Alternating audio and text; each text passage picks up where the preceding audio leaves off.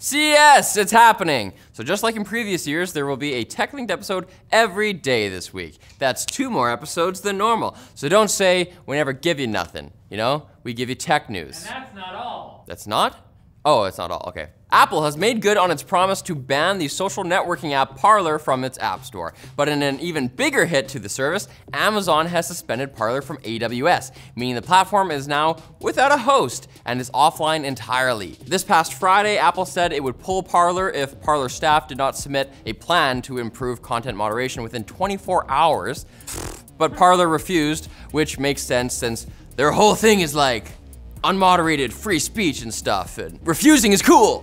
Unfortunately, that policy led to a lot of Parler posts encouraging violence and contributing to the storming of the Capitol last week, which in turn led Google, Apple, and Amazon to pull the app. Parler is now suing Amazon under a theory of antitrust, saying that the ban reduces competition, and while some are welcoming the ban, citing real-world consequences of internet misinformation and violence mongering, others are concerned that the move sets a dangerous precedent, allowing just a few large corporations to police online speech. Thankfully, we're all reasonable people and can recognize that both of these things can be true at the same time, right? We can do that, right? Wait, what? Yeah. I think I should be mad at you. LG showed off some interesting stuff at CES, including their rollable phone, not just a rollable TV, that's been rumored for some time now. The company released a brief glimpse during a virtual CES 2021 event, and it looks like the phone is also going to be called the LG Rollable when it hits the market. Dude, is that a rollable? You bet, buddy. It should give Samsung some competition in the foldable, rollable phone space. I can't believe I'm saying that, but no word yet on pricing or availability. I mean, $2,500 though, why not? LG also wants to make it a bit easier for you to use your next-gen consoles on your TV with a new game optimizer rolling out with this year's models. Same thing. Which lets you quickly enable variable refresh rate and reduce input lag from one menu. In addition, the company's 2021 TV lineup will come with support for Google Stadia and GeForce Now, even though the TVs run on LG's wacky WebOS and not on Google TV, which doesn't even have Stadia yet. Aw, this is to play my Stadia that I love. I haven't even said the craziest part yet, which is that LG had a virtual influencer of some type announce some of their products, and I don't know about you, but I am way more likely to buy a TV when I hear about it from a badly voiced CGI avatar instead of a real human. Oh, yeah. Because I hate humans. I'm a misanthrope. And like many others, you may not have been able to get your hands on a RTX 3000 graphics card yet, but instead of that, what about a laptop with one of these hard to find GPUs instead? It looks like during tomorrow's NVIDIA event at CES, Team Green is going to announce RTX 3000 mobile chips.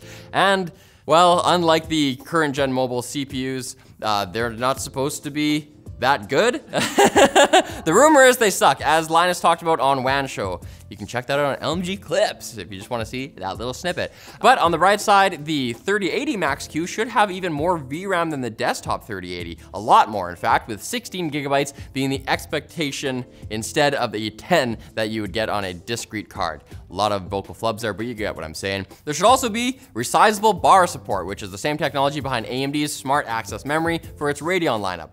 But no matter how good or not good these laptops may be on paper, they're not good at all if they're not in stock. So come on, 2021, Hey, death to all scalpers. be different.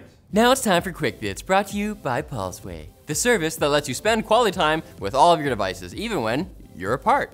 Pulseway knows that being away from your remote systems and servers can be so hard emotionally. With their real-time remote monitoring and management app that's compatible with Windows, Mac, and Linux, Pulseway can give you access to real-time status, system resources, logged-in users, network performance, Windows updates, and more. I want to be able to Windows update wherever I go. You can deploy custom scripts and update all your systems on the go, so it'll feel like your machines are right there with you, where you would love them to be, keeping you warm with all their fans, safe in your arms. Rekindle your connections by trying Pulseway for free today at pulseway.com or through our link below. My link, baby. And I will have my quick bits A Twitter account called VWorld has shared 2 videos of an unreleased Intel Rocket Lake CPU being overclocked to over 6.9 nice gigahertz using liquid nitrogen. This is not the order in which things are supposed to happen. We're supposed to get the chips and then make 69 memes. Yeah. This is too early. Oh no, that's what she said. Not nice. OtterBox is coming out with a new rugged shell for Xbox controllers, as well as a clip so that you can use the controller with a smartphone.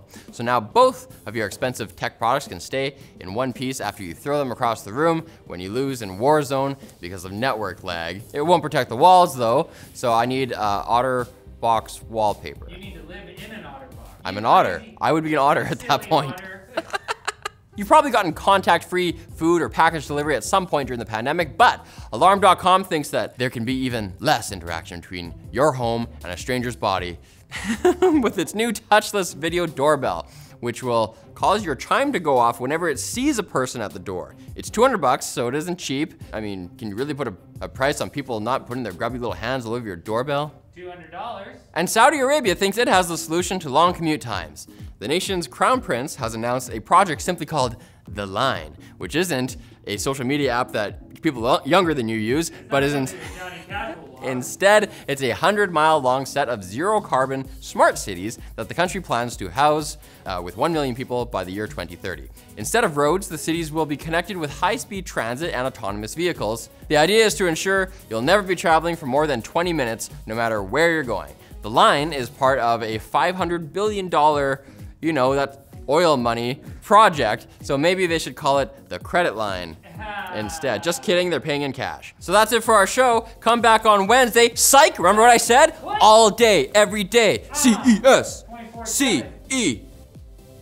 Can I join You your see that gang? S? That's negative space. Oh. Southside.